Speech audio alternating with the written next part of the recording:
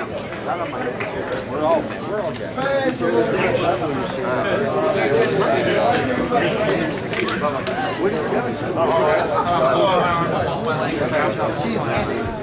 Why don't you just turn that one next to you and say, I'm sure glad you're here. April is sitting up here. I'm sure glad he's here. I'm in that day. Praise the Lord. 46 and a half hours. April said, this is 10.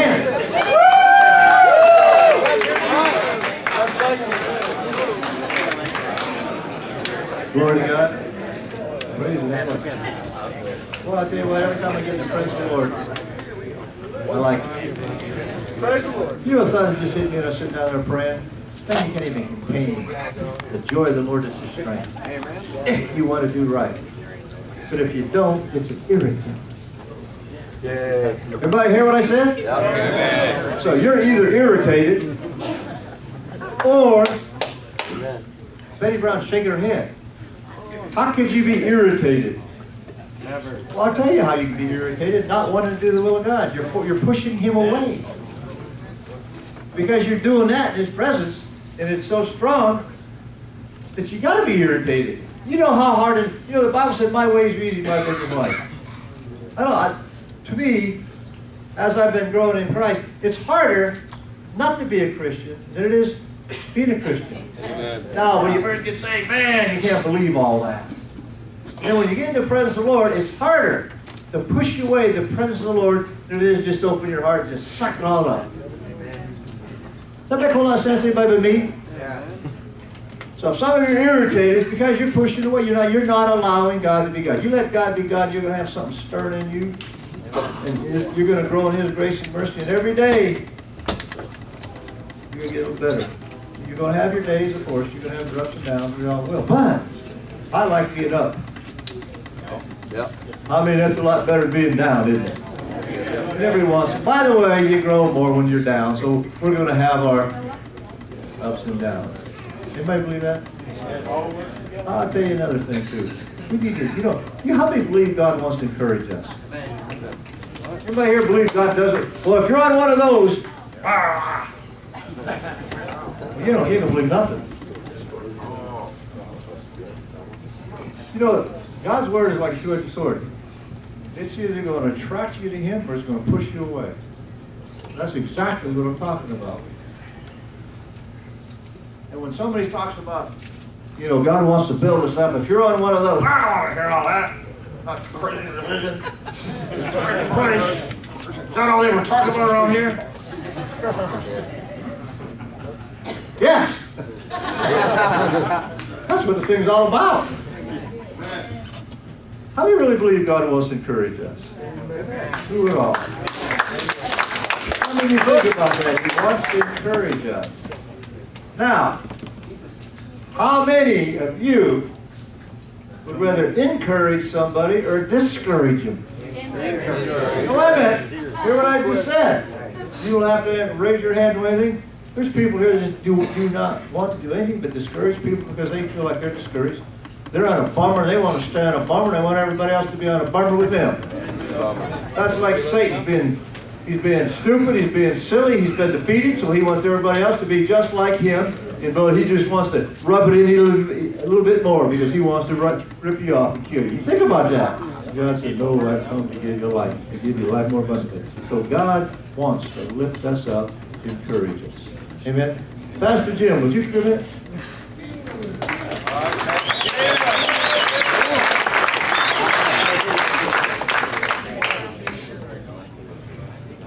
I wrote a praisegram on somebody, and Pastor Walt thought it might be a good idea if I presented it in front of the church.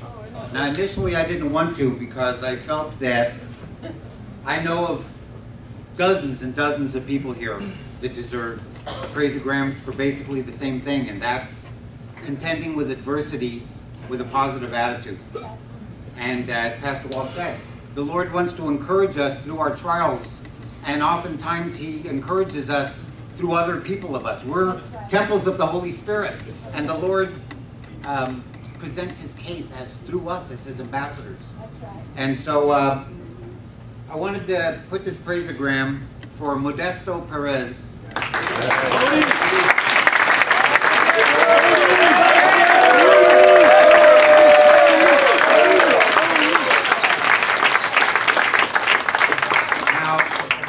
I've seen Modesto struggling through all kinds of things, trials and tribulations, and other hindrances that I won't go into.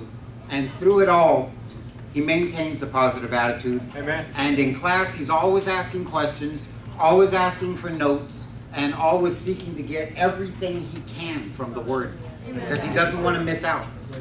And that encouraged me greatly. Way to go, bro. Can I get my glasses, Kevin? Hey, is that all true? Yeah, unfortunately, it's true. I wasn't questioning Pastor Kim.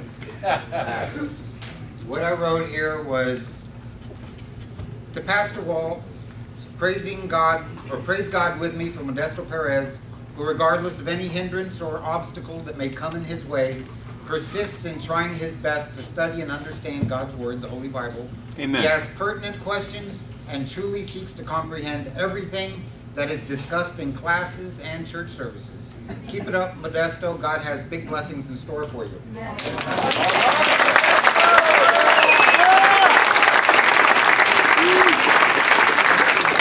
also wrote a scripture on the top that says, "Blessed is the man or woman who perseveres under trial, because when they have stood the test, they will receive the crown of life that God has promised to those who love Him." Amen.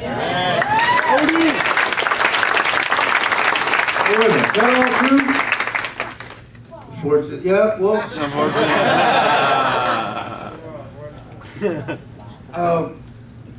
I've been going through a lot of trials since I've been here. I mean, but I thank God for every day that I'm not in DOC. You know what I mean? I did that for 15 years, and I'm glad I'm not a heroin addict. I'm a former addict, and for the grace of God, He took that away from me. I don't have an urge to do any of that anymore. I'm glad that I have a good family on my side who come to church with me and go to the outrages and cook food. I'm glad I got people like everybody in this room that knows me, that really knows who I am, and you know, I don't put a front up nobody. I just let them know the truth, man, and let them know that if He can change us, if He can change me, He can work on anybody. You know what I mean? And a praise report from this pastor is really, that's what's up. You know what I mean? It's like where I was at, it slowed down. I want to understand what's really going on. It might not seem like it to a lot of our teachers, man, but I want to pick up everything because I want to help kids get off drugs, bro. I want to become a youth pastor, man. You know what I mean? I want to help kids that don't have the opportunity that I wish I had when I was younger. Don't wait to take 40, 50 years to get to that point where I'm at right now. There's a lot of them out there. Believe me, there's a whole bunch. They're all over the street. You look for them, and they're lost. And as much as I can learn from this program and take it out with the streets with me, it's going to be a blessing. And that just goes for everybody.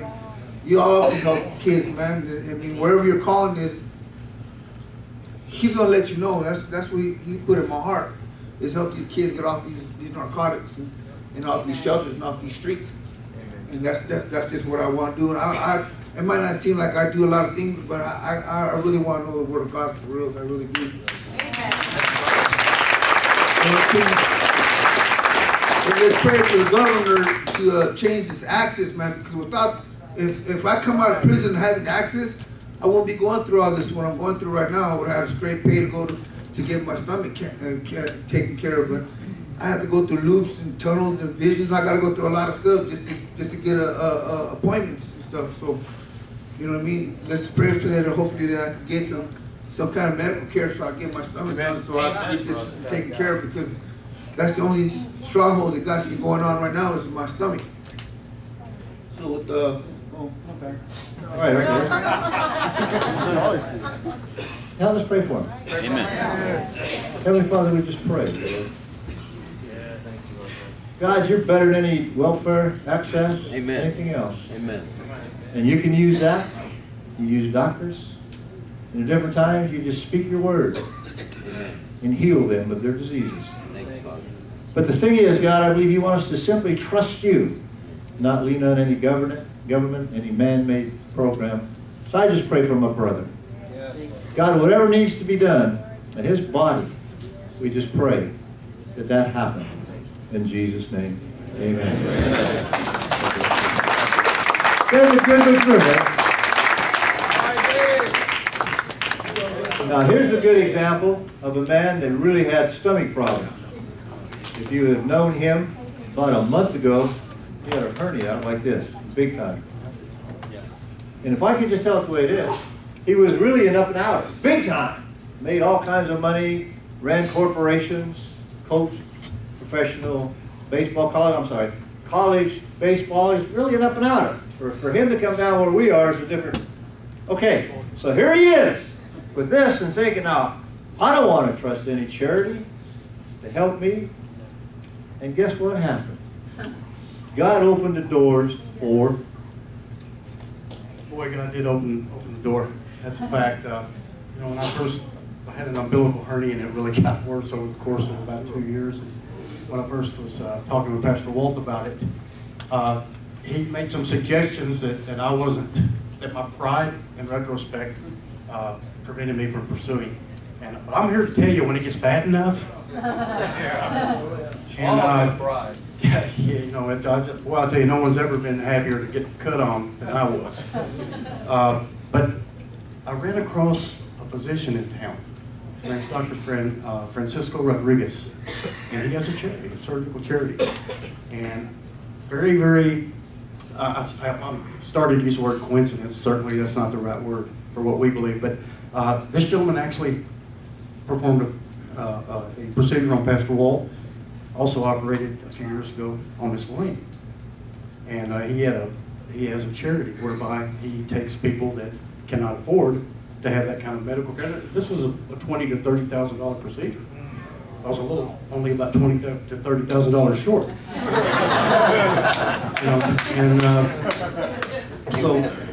There's no way, like this gentleman that just spoke, access those kinds of things were not available to me.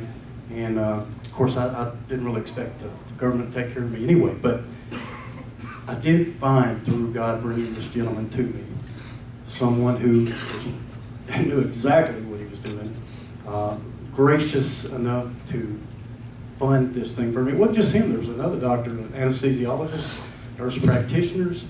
There were about a half a dozen medical professionals that donated their time.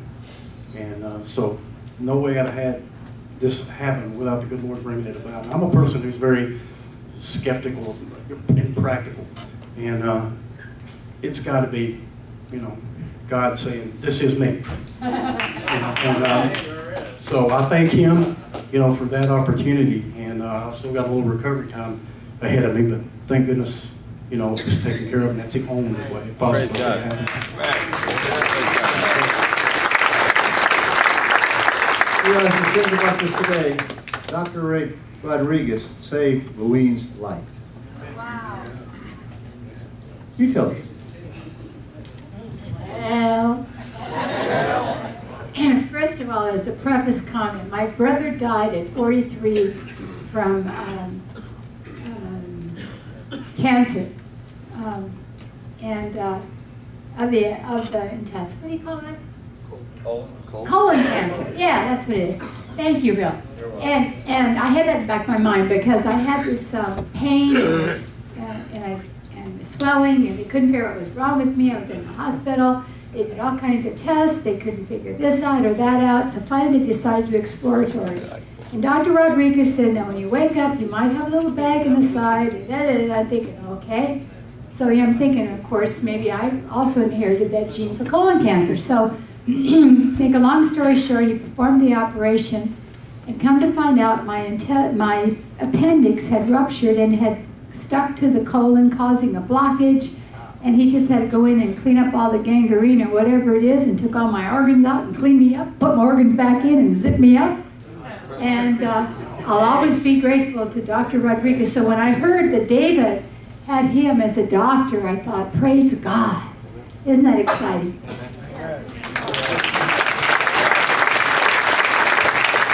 I'm telling you, God's needed him. Now I got a praise report. No. Since I'm the pastor, sometimes I get to do things because I have that privilege of being a pastor. But I didn't write this one up. Young Ezekiel, come here.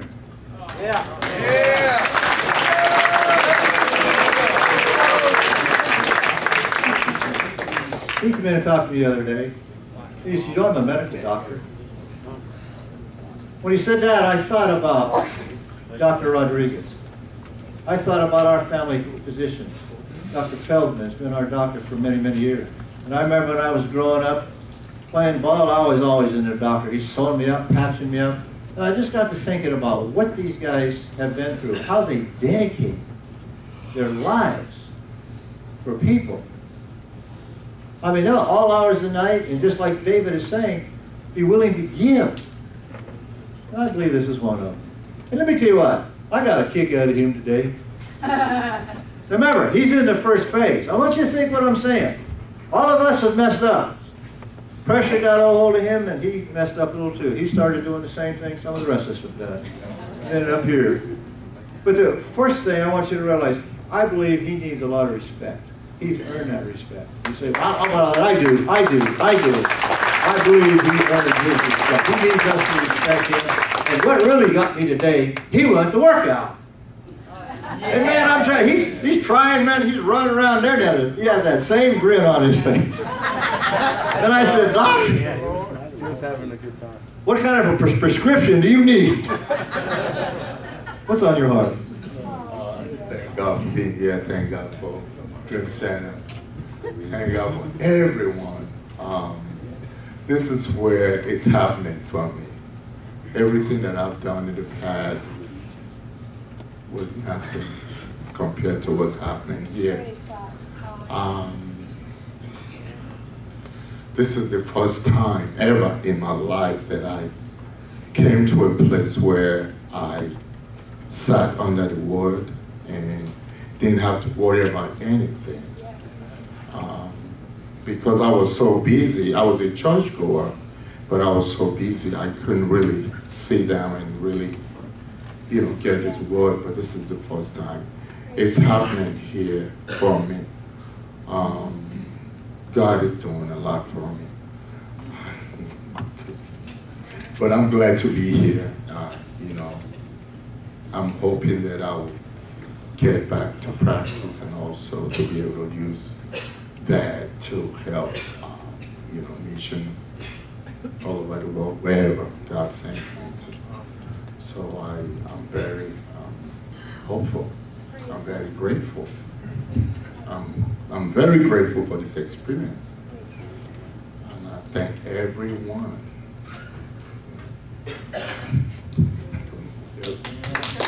I have 2 questions. Do you ever get mad? Yes, I do. Yes, I do. I forget. I will. Just keep smiling. No, I do get mad. So you're going to medical school, all that pressure, and doing your, whatever you call it, internship. And you keep smiling, I can just see this, but what is really going on inside? Did you just learn to put on a smile, or did you? Well, the training requires that you just forget about who you are, forget about yourself, and just, you can't deal with whatever is going on in you. I've froze myself in terms of whatever's going on, because I have to come in the morning, I have to know all what's in this hand, and forget what's going on. I have to know that, so that was how the training was. I abused myself. I did abuse myself. I didn't get enough rest. Whatever it took, I did it. you know, I did it, you know, whatever it took. I don't know. It just kind of God. The way it happened, it was supposed to happen. I kept thinking, will I do that again? Will I do that again? I don't know if I would do that again, but I think I was supposed to do that. Yeah, I was supposed to. Okay.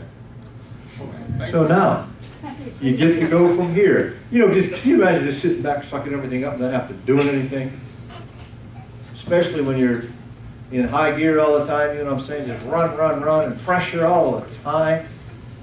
And trying to, I wonder how, let me ask you this. How many doctors, professional people, do you think might be functional drug addicts, alcoholics? The statistics is it's like 20% higher than the general population. What? Yeah, it is in the medical. It is.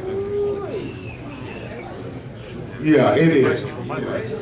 But they keep it kind of quiet. Yeah, they catch you early. They would rehabilitate you. It's very expensive. They rehabilitate you and keep it very private. Yeah, don't let patients know that. All the public know that. But mine got out. Amen. But you know what? You know what God says, Doc? Now I'm a preacher.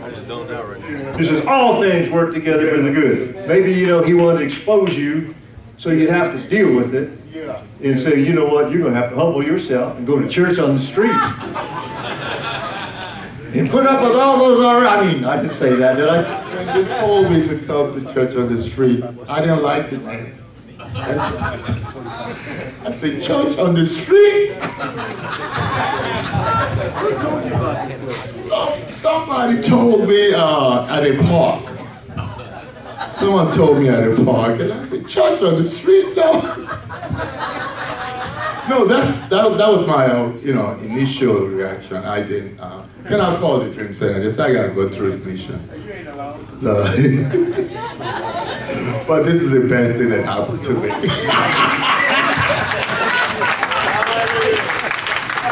Give us one of those runs like Drop Dead Fred's got you doing. All